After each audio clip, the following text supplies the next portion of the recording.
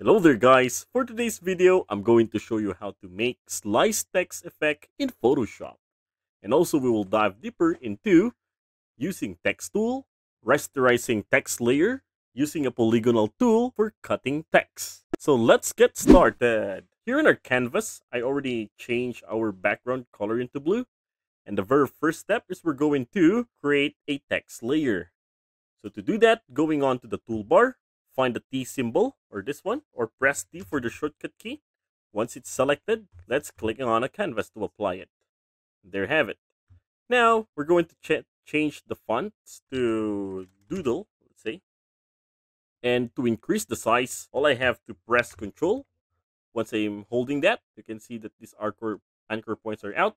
Now I can click and drag this out to make it bigger. Make something like this. All right. Okay, so for the font, I'm good with this. I just choose 12 children. And for the color, just set it to color white. Now, once it's all said and done, just click here on this layer. All right. And by the way, if you find this video helpful so far, please consider subscribing to help YouTube algorithm show my videos to other nerds like us. Going back, the next step we're going to do here is we're going to rasterize this text layer. So to do that, I'm going to right click on the text layer here at the right side of our screen, right click on it, and then find rasterize type. So once I click that, our text turn into an image. Okay, so to cut this one out, we're going to make use of a polygonal lasso tool. So where to find the polygonal lasso tool? Going on to the toolbar, going on to the third tool. First, second, third, right click on the third tool. Under lasso tool is the polygonal lasso tool. Now we may now start cutting this out. So to do that, I'm going to click on this part. And then I'm going to click on this side. Okay, now to create a straight line, hold shift. Okay, so once I hold that, you can see it created a perfect line. And then click it. And then let's click from where we started. Okay, so that we can create a selection like this. Now, to make this one, press V for the move tool, or just click it on the first tool. Now we may now start making the slice effect when you're moving this other side.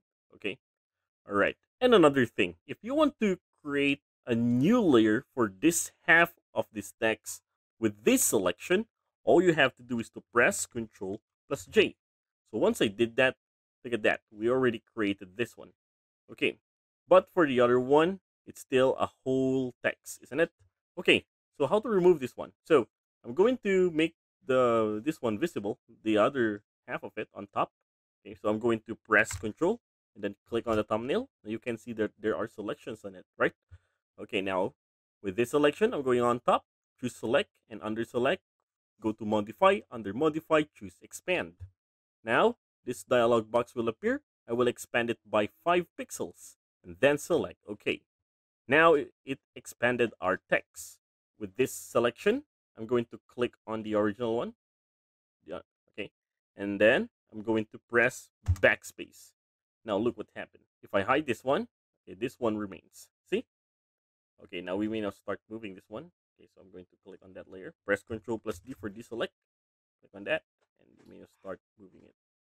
Something like this. And that is how to make a slice text effect in Photoshop.